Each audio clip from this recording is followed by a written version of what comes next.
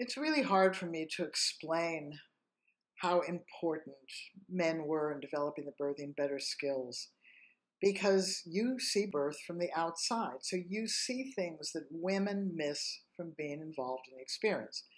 And one has to do with the 5 phases and the progression of labor, the bell-shaped curve. So when labor starts, the contractions are a little bit vague, usually. They start, women kind of sort of know, and then they go away. Women kind of sort of know that. Then they get more defined. So you, from the outside, are seeing she's not having contraction. She is having a contraction. You can often see the uterus tighten up. You can see it tighten up, and you think, oh, is that painful? And some women don't feel very much, or they don't feel pain, or it's not particularly painful, because it's not the tightening up of the uterus that causes the pain. It is the uterus tugging open this tight cervix to that.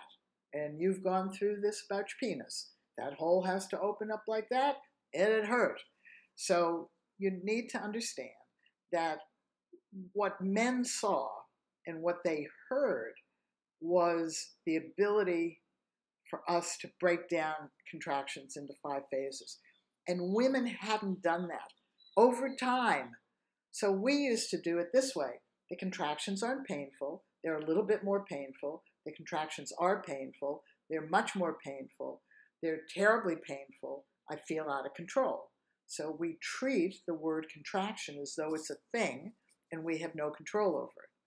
However, once fathers started to see that the contraction started, it went up in intensity, it peaked, it came down, it went away, then men could say, but there are 5 phases. So then we could, in Birthing Better, begin to apply our skills to one or more of those phases. And that helped us tremendously because maybe we'd lose it during the peak, that 10, 15 seconds of very intense contractions. But with your help, we could get it back as the contractions started to go away and disappear. We could work through these 5 phases. And what helps you understand then in these 5 phases about the progression of labor, and we've talked about this in positions, is if the contractions start, they start to go up, they peak, come down, go away. That's like a bell-shaped curve.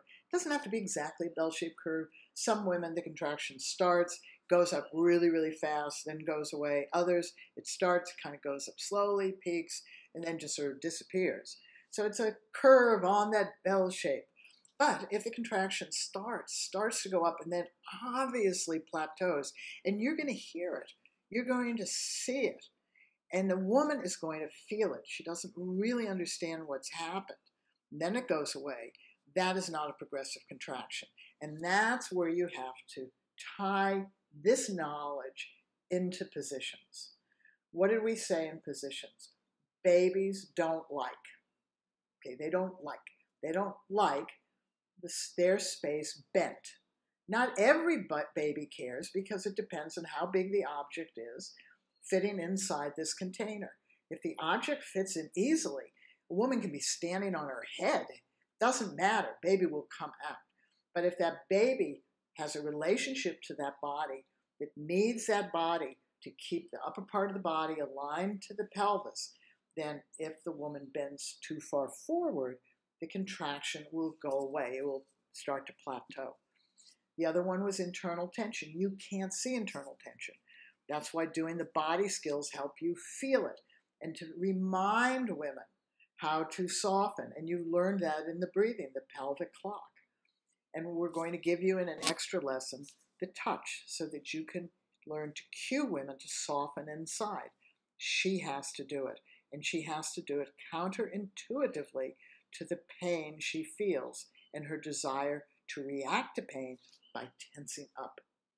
And the other position is whether the space is compressed. And that can be compressed by pressing on the sacrum with back labor, or sitting on the sacrum when you're delivering.